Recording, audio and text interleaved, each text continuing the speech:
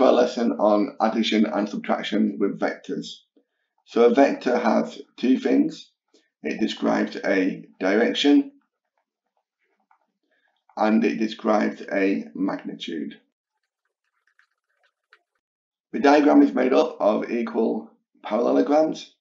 So we can see that A to B has the same vector as E to F, which is the same as I to J, and the same as J to K. But as we change the direction to the opposite direction and we go downwards, that becomes minus B. It's the same magnitude but the opposite direction.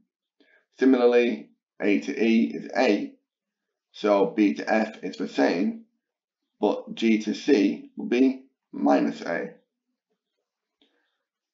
We can use this to describe the vectors A, B and C. Okay, the vector A to B, which is the path from A to B, and this is given as B. The vector A to J. There are lots of paths that we can take and they will all have the same vector, but in this case I'm choosing the addition of A to B plus B to J, and we know A to B is given as B, B to F is given as A, which is the same as F to J, so we have B plus 2A. We could also have written 2A plus B. And the next one we have F to L, so I'm going to go from F to H and then from H to L. And from F to G we know is B, as is G to H, and H to L is given as A. So the addition is the sum of F to H plus H to L, which is 2B plus A, or again A plus 2B. Okay, let's move on. Do you want to try and write the vector of G to N, H to A and O to B by pausing the video, and you can resume that when you're ready.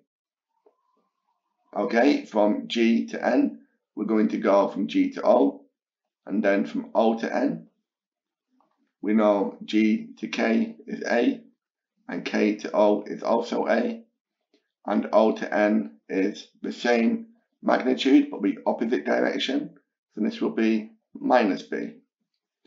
So G to N is G to O plus O to N, which is 2A minus B.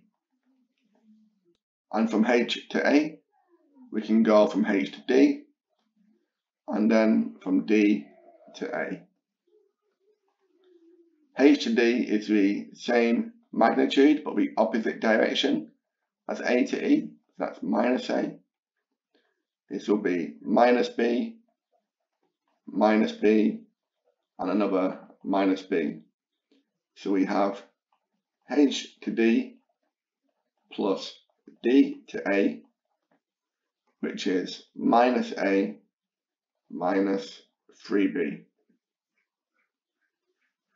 And finally, the vector O to B, we're going to go from O to C, and then from C to B. O to K is going to be minus A, K to G, another minus A, and G to C, again, minus A, and C to B is minus B. So we have O to C plus C to B, which is equal to minus 3A minus B.